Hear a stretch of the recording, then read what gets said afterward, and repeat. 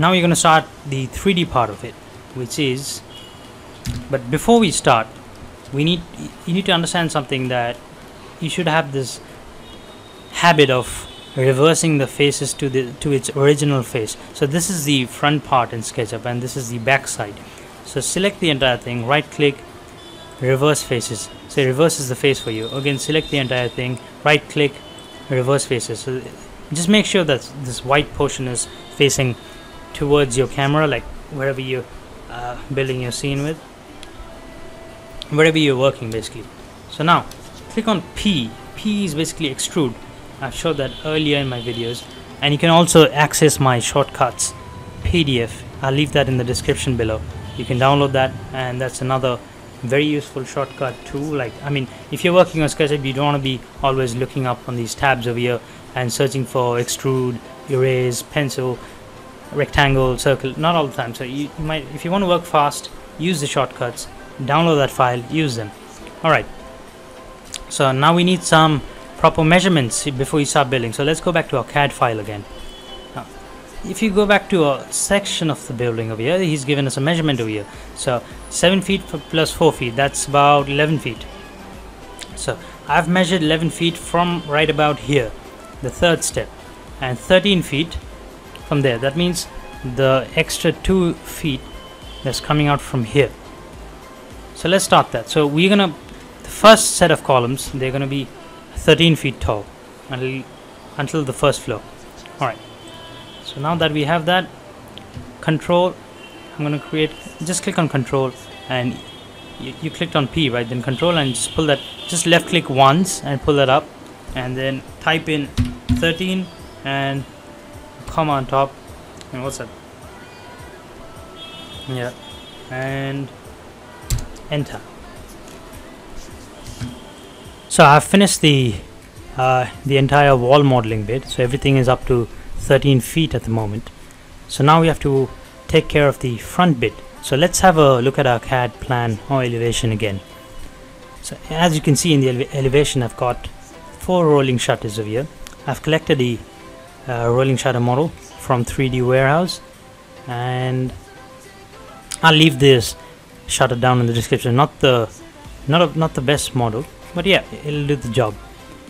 And so first things first, we're gonna have to create this stepping over here. And if we have a look at it, yeah, it steps, as you can see in the plan, and so that's 2 feet. So we'll have to break down the 2 feet equally. So since the stepping, I mean the riser is only 150 millimeters or 6 inches, so let's just go down to 6 inches. That's 6, double quote, enter. You have a line, you have a new face there. Control extrude actually creates different faces, so it helps you create new faces. So yeah, control again, snap it there. Again, control, bring that down by 6 inches, and if that, snap it there. There might be a need for another step. I might just have add in another step there. Go down 6 inches again. Yeah, and let's just extrude that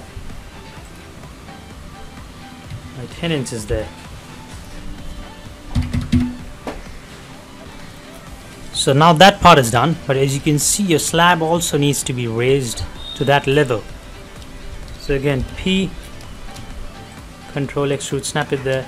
So now you have that part secured and ready. Now we have to worry about the top bit, the height of the rolling shutter. So let's bring over the rolling shutter over here. Go to that file, select the entire rolling shutter, make it a group first before you bring that in. Control C, open up your file again, spacebar, Control V, and snap it there. It might be out of scale for your model, so how do you fix that? Click on S, hold the middle part of it, hold the middle point, and snap it exactly on the edge. As for the height, you have to set the height correctly as per CAD. So there you go. Now you have the front part of your exterior ready. And yes, we're not going to create any roofs at the moment or ceilings for the moment, because there's one thing you can do is triple click on your entire model and create a group out of it, so that even when we bring our first floor and connect it to the ground floor, you do not have to worry about messing up your models and things. You can work separately on your models. So create a group, put that in a group, put the entire ground floor in a group. So the shutters are in separate groups and the entire model is in a separate group. So alright, so let's get into the modeling of the first floor. I'm just going to show you the first bit of it and then resume, and then you can go ahead, give it a try. I'm going to finish up the model and get back to you after that. Alright, so let's get into it then. For the windows, now that we are here, create 11 feet there, 11 feet elsewhere. You need to find out the window sill. If you're not sure and if you want to recheck, you can have a try. See, he's got his window sill at 2 feet 6 inches from that slab top there, so you're gonna go with that. So 2 feet 6 inches, so that's your window sill. And the height of your window, again, let's just refer CAD for that.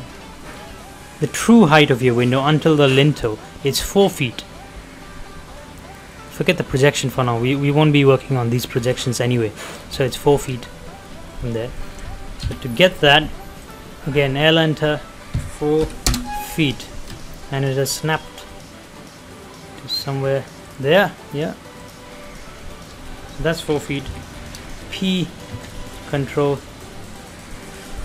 and there you go, you have your window hole ready. So I've finished up the model entirely. I've just put in a few windows and 2 doors over here and nothing on the back side really, because that's not important. So yeah, I've finished the entire model, put in the doors and windows. I got the doors and windows from warehouse. I'll leave the model in the description below anyway, so you can download it directly and pull it apart and give it a try by yourself. So now we're gonna take this part, take the first floor and place it on top of the ground floor. So in order to do that, click on M, select the column edge, which is this, which is equal to this column edge over here. So select that, left click on that and snap it straight there. So you have your ground floor and your first floor ready. So now I'll create the parapet, the roof and the above roof structure and get back to you after that. Just make sure your snapping is correct, otherwise you might land up with the model that's deformed from its axes and stuff like that. So this needs to be extended till the top over here. I'll do so and get back to you. So I've gone ahead and finished off the modeling bit, and before we export it to Lumion and before I show you the entire rendering and texturing stuff in Lumion, I'd like to go over a few points in SketchUp itself. So first things first, snapping and cutting in SketchUp. So basically what I mean by that is you can actually use your extrude command to cut holes or anything wherever required. For example, if you have that extruded there and when I extrude back over there, it cuts a hole for you. It is handy at certain situations like this one. I created this hole over here with the same option, but not over here.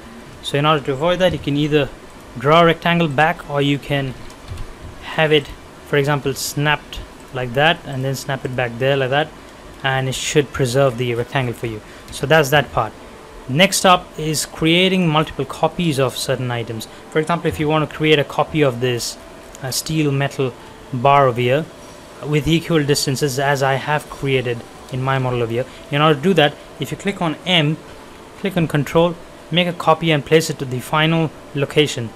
Click it there, division sign and the number of copies you would like. For example, 10 copies of that, divided by 10, enter, and it should be divided by 10 with equal spaces.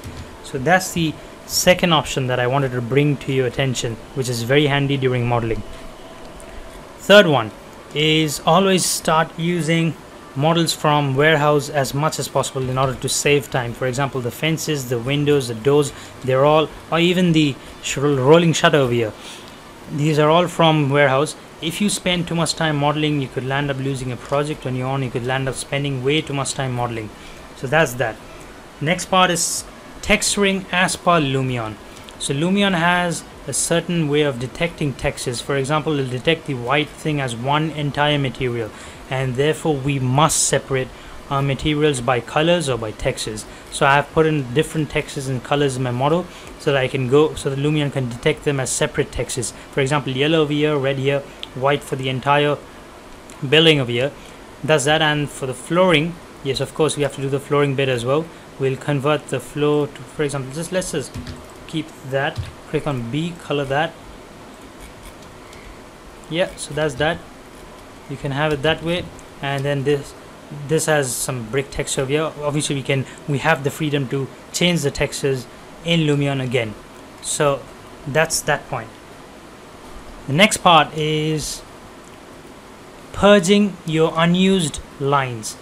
In order to make your model light, you'll have to go into Window, Model Info, then go into Statistics and click on Purge Unused and Fix Problems. This basically makes your model lighter and takes up less memory in your hard disk, and also creates a lighter Lumion model. This is very important.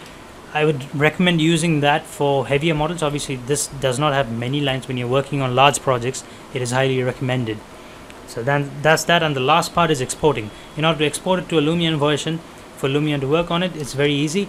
Go to File, Export 3D Model. So earlier on we used to export it as a 3D model, as a .dae or an FBX. Now we can directly save as SketchUp 2020, not 2021, and replace your existing file.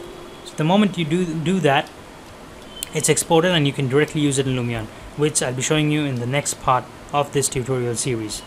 Alright, and also at the end, these little bit of details in the stair, these things add up to your final presentation. So make sure your model is already set up for Lumion, and if not, I'll be attaching this model anyway in the description, so feel free to use it and give it a try. Alright, thank you. Click on the video popping up in the middle of the screen in order to get to the next part of this tutorial series. Thank you.